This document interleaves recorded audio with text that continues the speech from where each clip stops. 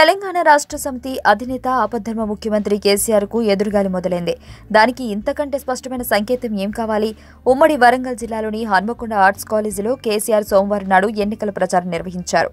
ఈ సభకు హాజరైన జనాన్ని చూస్తే కేసీఆర్ సభలకు స్పందన ఎలా ఉందో అర్థం చేసుకోవచ్చు. సాక్షాత్తు హన్మకొండ సభలోనే జనం లేక వెలవెలపోవడంతో అవాక్కవటం కేసీఆర్ వంతైంది. ఆలస్యమైందని సభని క్యాన్సిల్ చేద్దామనుకున్నాం, కానీ ఉన్నవాళ్లను కలిసిపోదామని వచ్చా అని కేసీఆర్ వివరణ ఇచ్చుకోవాల్సిన పరిస్థితి ఏర్పడింది.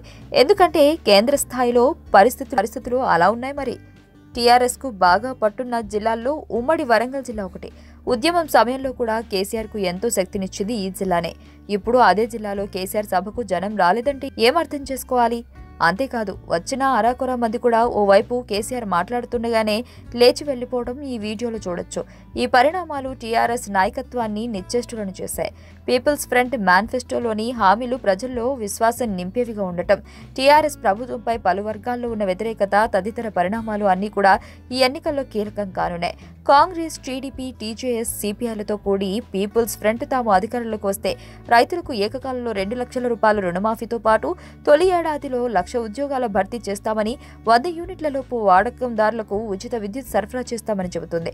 దీనికి తోడు సిట్టింగ్ ఎమ్మెల్యేలపై ప్రజల్లో ఉన్న వ్యతిరేకత టీఆర్ఎస్ కు ఒక ప్రధాన ప్రతిబంధకంగా మారింది. తాజా పరిణామాలన్నీ అధికార టీఆర్ఎస్ లో వణుకు పుట్టిస్తున్నాయి.